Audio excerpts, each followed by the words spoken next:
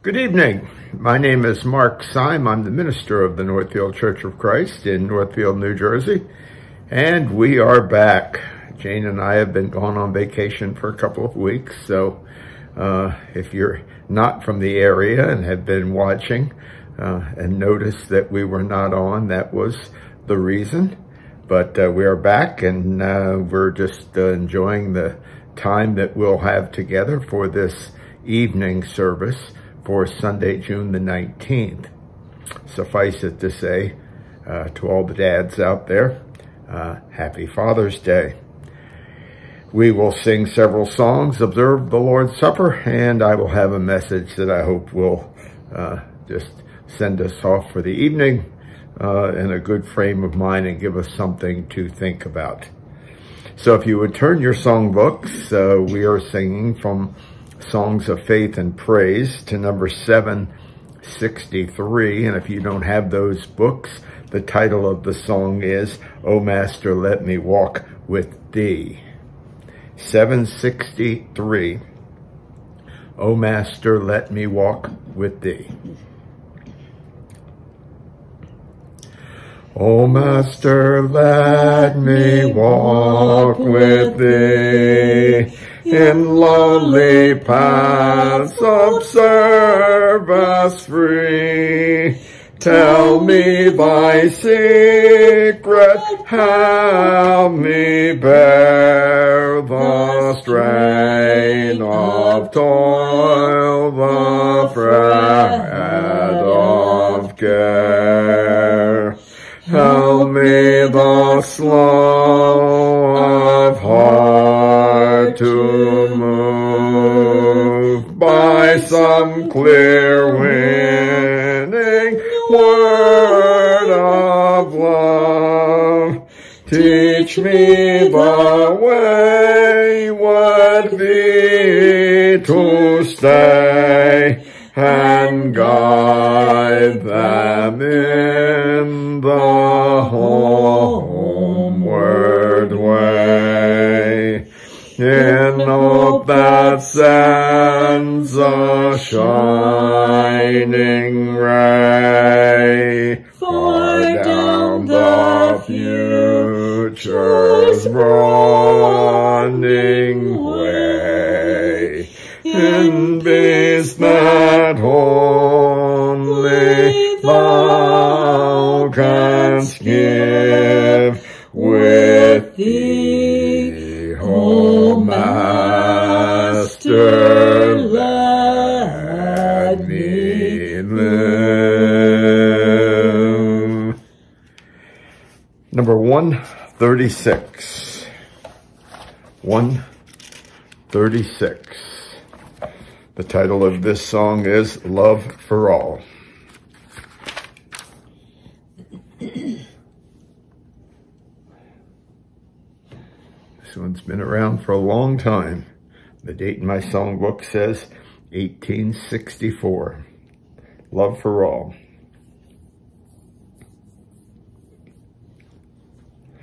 Love for all, and can it be? Can I hope it is for me? I whose strength so long ago, strength so far and fell so low, I the disobedient child, wayward passion and wild, I who left my father's home in forbidden ways to roam. To my Father can I go, at His feet myself I'll throw. In his house there yet may be place a servant's place for me. See my Father watching stands. See reaches out his hand.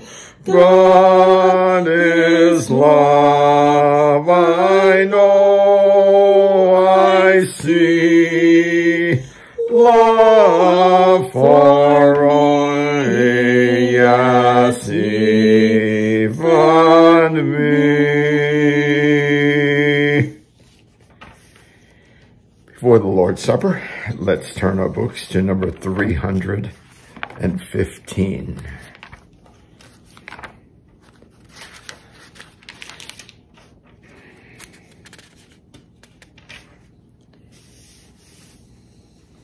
That wasn't the song that I wanted. Let me...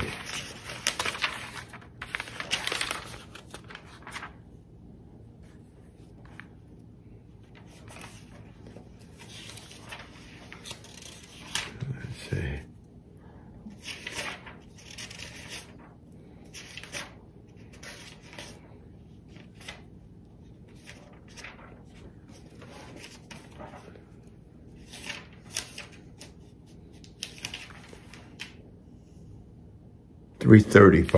I'm sorry, 335, in memory of the Savior's love.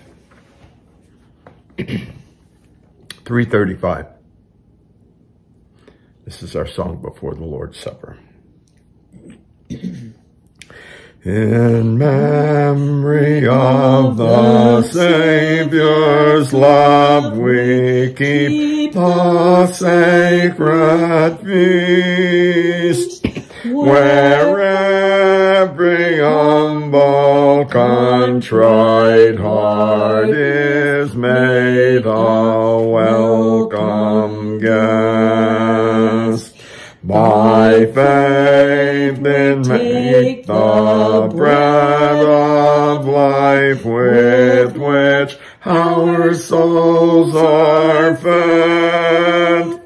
The cup in token of his blood that was for sinners shed. Beneath his banner thus we sing the wonders of his love, and here anticipate by faith our heavenly feast above. At this time, because the scriptures let us know that we should, we gather about the Lord's table in what is commonly called communion. We observe the death of Jesus Christ, and we etch that into our memory, which we do every day. But at this one special time on the Lord's Day, as Acts chapter 20 and verse 7 said, they gathered together on the first day of the week to break bread.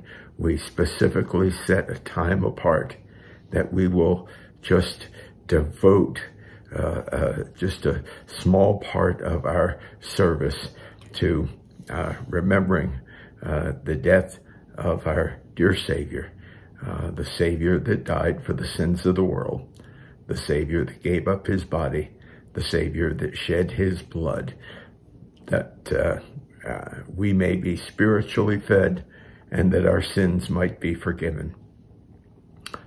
Let's pray for the bread. Our Heavenly Father, we're so grateful that your master plan was so marvelous that at just the right time, you sent Jesus to us. We're so blessed that he lived a life as a physical, humble servant to all.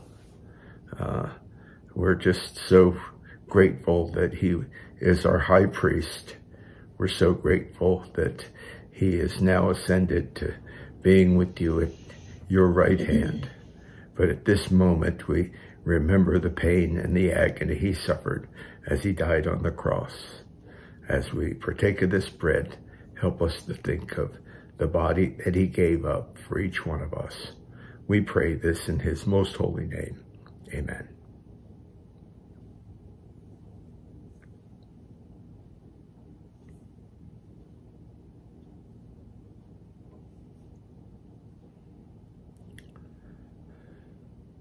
Blood that courses through our body is the essence of life. It carries to our body, to all parts of the body, the necessary things that allows life to continue. And we again are so blessed that Jesus was willing to shed that blood. And we have such wonderful symbolism here. The symbolism that this is the blood that washes away our sins. And without it, we can never approach your throne. So we're so grateful for that plan and so grateful that Jesus shed his innocent blood. Let's pray. Our Heavenly Father, we're again, as we partake of this fruit of the vine, we think back to the blood that poured from Jesus's head, from his side, from his hands and his feet. As that blood left his body, we know that when enough of it left his body, he was not able to physically function, and he died a physical death. We're so grateful that he was willing to shed that innocent blood for us, and that it is the substitute for our sins, and it's through that blood that our sins might be forgiven. Help us to appreciate it more and more each day. We pray this in his most holy name. Amen.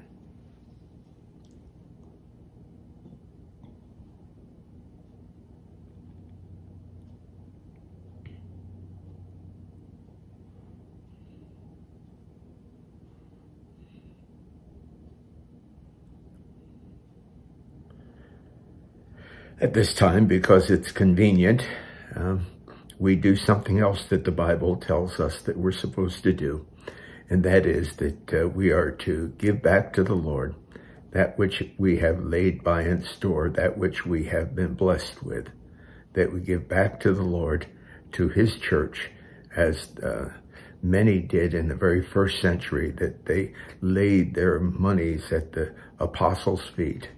And we do this, and we give back to the church so the church can carry on its function. The church that Jesus died for can do its job here on earth, that it can bring others to you, that we can be of aid to those that are in need, just as Jesus was when he walked this earth. So just pray that you would bless us as we give back to you what is rightfully yours. Let's pray. Our Heavenly Father, we're so grateful for the time that we have, that we can physically give back to you. Help us to give with gratitude. Help us to give with generosity. Help us to give with an open heart, realizing that all good things come from you. And even though we're living in a world right now where prices of things have escalated for a period of time, we know that all things are yours, and all things will come about to good for those of us that love you. Help us to give back openly and willingly. We pray this in his most holy name. Amen.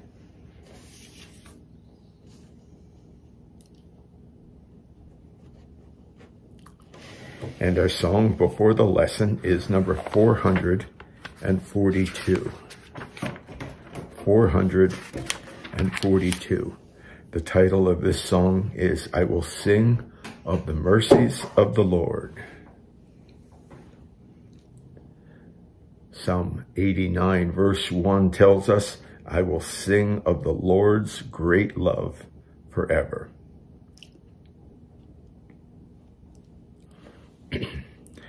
I will sing of the mercies of the Lord forever. I will sing, I will sing, I will sing.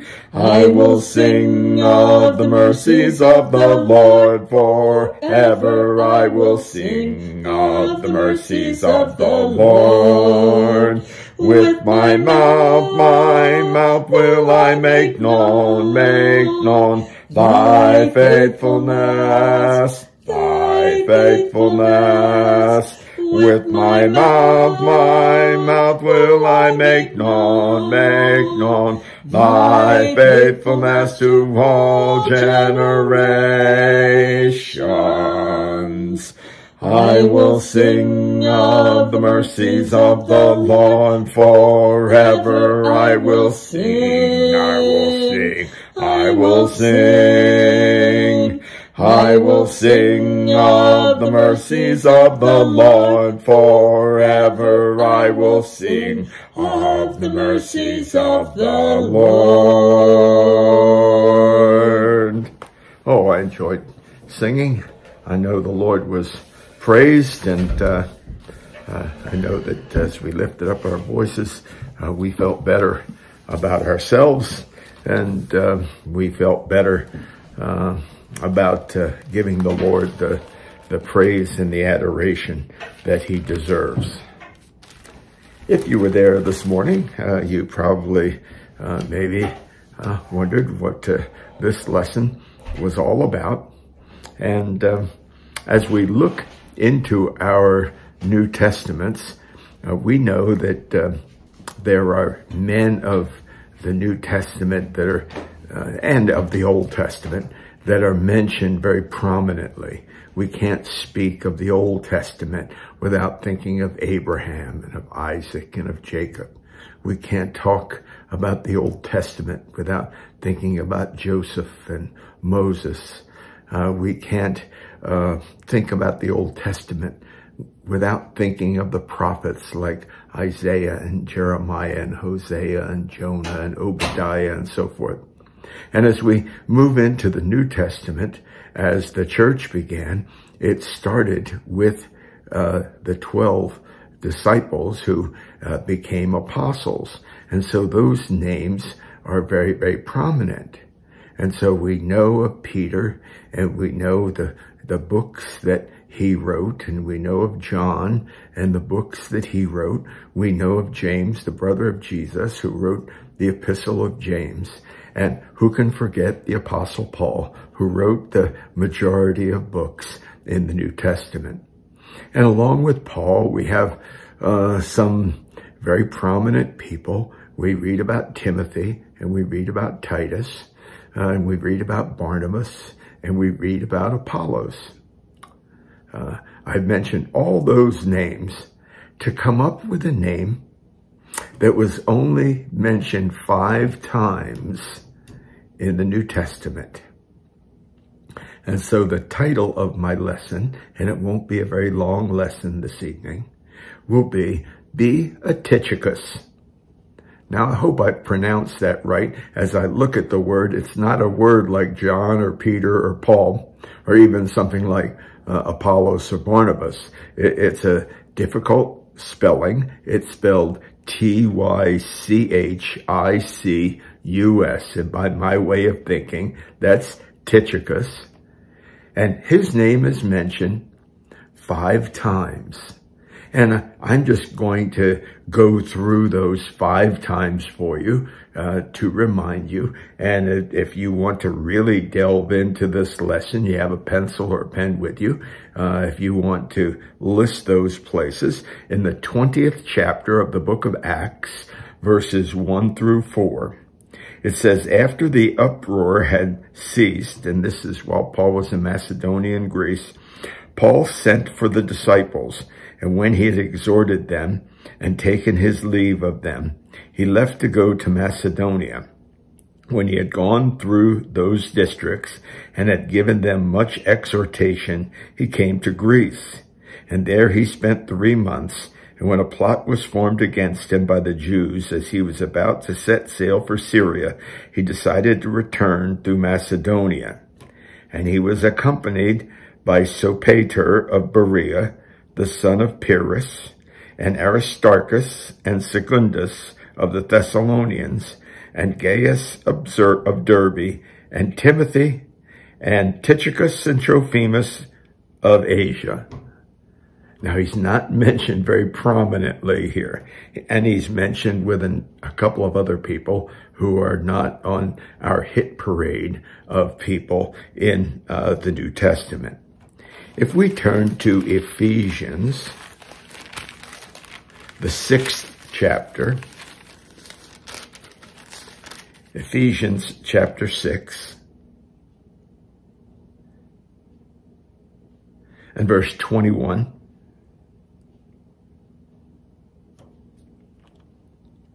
It says, "But that you may know about my circumstances, how I am doing. Tychicus, the beloved brother and faithful minister in the Lord, will make everything known to you." So it looks like he sent this letter along with Tychicus. Colossians chapter 4, verse 7. Colossians chapter 4, verse 7. Now it gets deep. Now we get a little insight into who Tychicus really was. "As to all my affairs, Tychicus, our beloved brother and faithful servant and fellow bondservant in the Lord, will bring you information."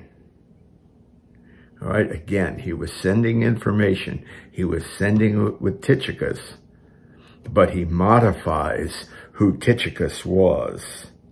He says, our beloved brother and faithful servant and fellow bond servant of the Lord. And if we look at 2 Timothy chapter 4, and verse 12, it says, "But Tychicus I have sent to Ephesus." If we go back a little bit, it says, "Only Luke is with me. Pick up Mark and bring him with you, for he is useful to me for service. But Tychicus I have sent to Ephesus." And finally, if we look at the book of Titus, Titus chapter 3 and verse 12.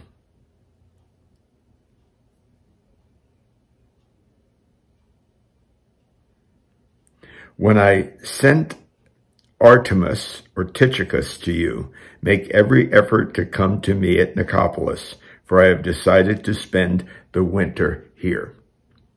The two scriptures that we really want to zero in on are Ephesians 6:21, but especially Colossians chapter 4, verse 7. It says, "Tychicus, our beloved brother and faithful servant and fellow bondservant in the Lord." Can it get any better than that? I mean, if we give pause, if we give just a little bit of thought to all of this, does it get better than someone like Paul saying that this man is our beloved brother, our faithful servant, and our fellow bondservant in the Lord? In all of these references, there's a theme. Tychicus was a messenger, and several times it says Paul entrusted him to send probably letters that we're reading as part of our New Testament, that he sent Tychicus with that. And there's no doubt that Paul knew that 100% that he could trust Tychicus, that he was a servant that he could rely on. Paul knew without a doubt that whatever had to be done as pertaining to the Lord's work, Tychicus would be a servant. Does it say that Tychicus wrote any of the letters of the New Testament? No. Does it say that Tychicus was one of the 12, one of the apostles? No. Does it say that Tychicus was a great preacher, that hundreds and hundreds of people came around to hear him preach? No. Tychicus was a beloved brother in Christ. He was a hard-working servant, a man who was faithful to the Lord and faithful to the word of the Lord. And so he kind of gets overlooked in things. He's not a big name like Paul or Peter, but his work and work of people like Tychicus are who helped to keep the church floating in the first century. They did the behind the scenes work. They did the work that everybody doesn't look at and say, oh, that Tychicus is so eloquent.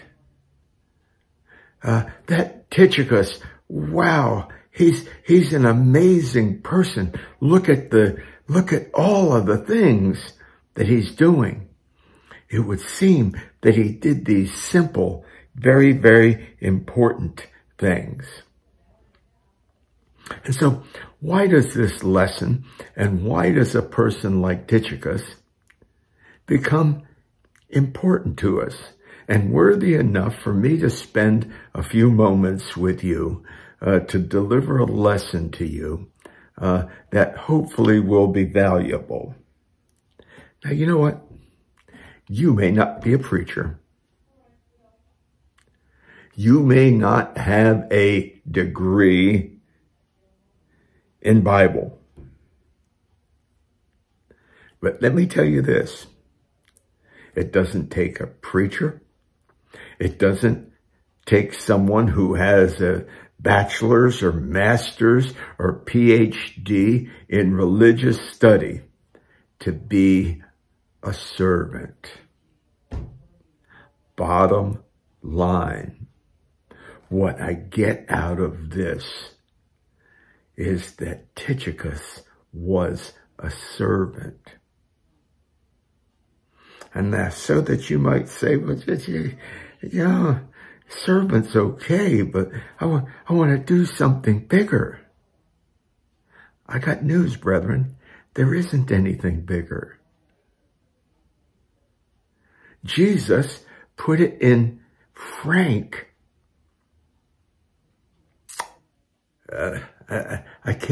He put it in concise terms.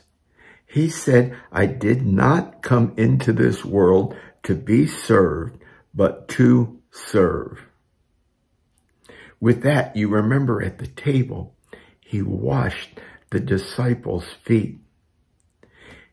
He was trying to show the disciples what service was all about. It wasn't about cleaning dirty feet.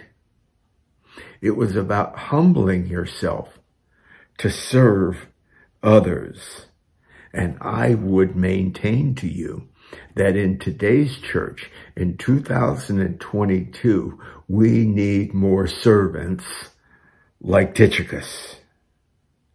We need people who will work behind the scenes and on the literally on the front line.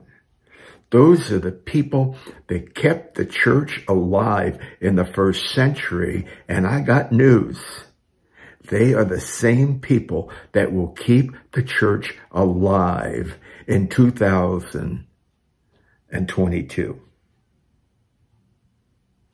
They're the kinds of people that will keep the church alive and well.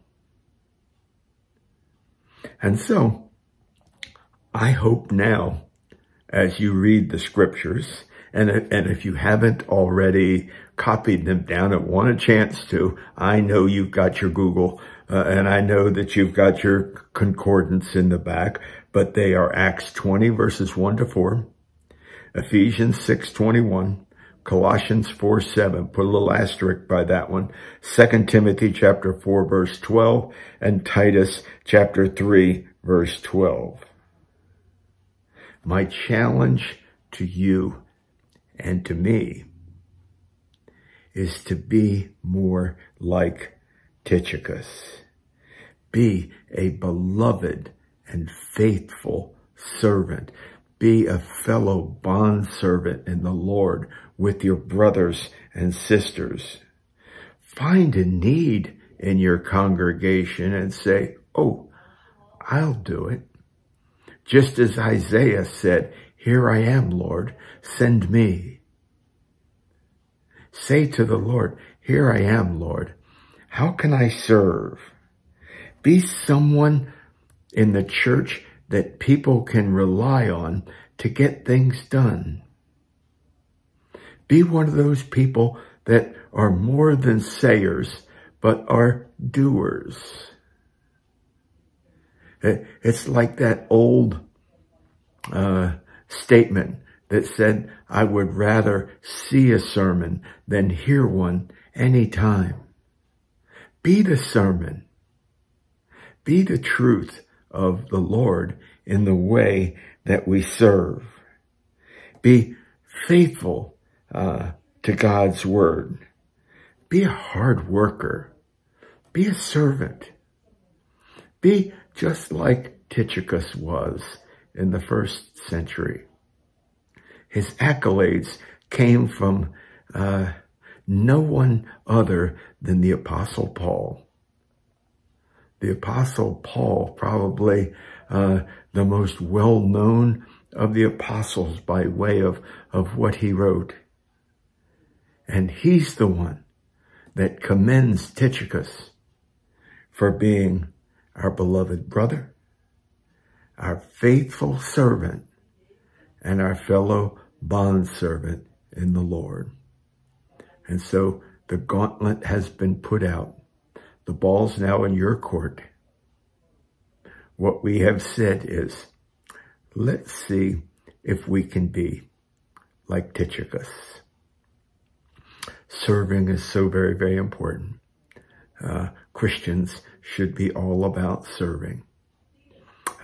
If you have not yet come to the Lord, we invite you to come. If you've read and studied and you know that you need to confess that Jesus is the Son of God, if you know that you have to repent of your former ways, if you know that you must be baptized for the forgiveness of your sins so that you may receive the gift of the Holy Spirit, that invitation is offered to you now. We're just a phone call away. We will help you in any way that we can to come to the Lord. Let's pray together. Our Heavenly Father, I hope that this message about a humble servant named Tychicus rings true to us and rings a bell for us. I pray that it means something to us, and I pray that it gives us time to reflect and to know that God needs servants in his kingdom. The church needs servants. It needs people to do things behind the scenes. It needs people that it can rely on for the service of the Lord. I pray that you continue to be with us and bless us in all avenues of our life. Help us to be the godly and righteous people that we ought to be. We ask that you would continue to bless us and comfort us when we need that comfort. If we are members of the Northfield Church, help us to look into that bulletin and see the names of the people that are on our prayer list and keep them in our prayers and on our hearts. It is another way that we can serve. Continue to bless us. Forgive us of our sins. I pray this in Jesus' great and humble name. Amen. All of you, please be safe, and may God bless you all.